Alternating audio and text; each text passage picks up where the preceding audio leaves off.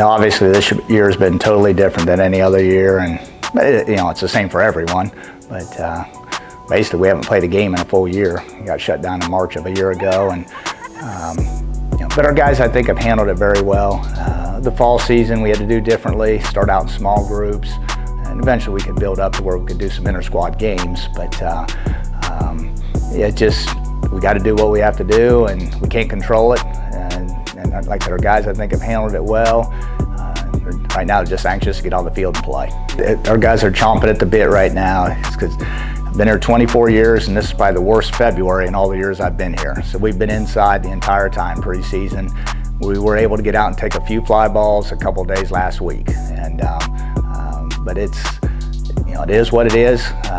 But our guys have handled it well.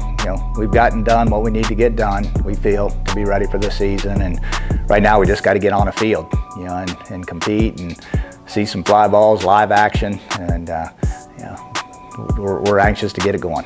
We feel our lineup will be strong both offensively and defensively. And our catcher and 3 of our infielders all were on that 2019 team. We had to replace our second baseman, but very solid both phases of the game, and the same with our outfield.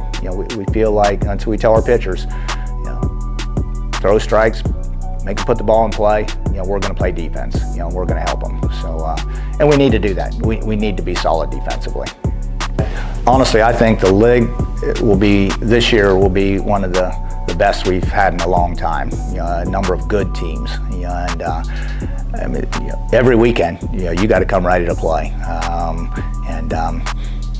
mean, a lot of schools got a lot of players back from a year ago, and they added some new guys in. I think there's 5 or 6, 7, good teams, and like I said, you got to be ready to play every weekend.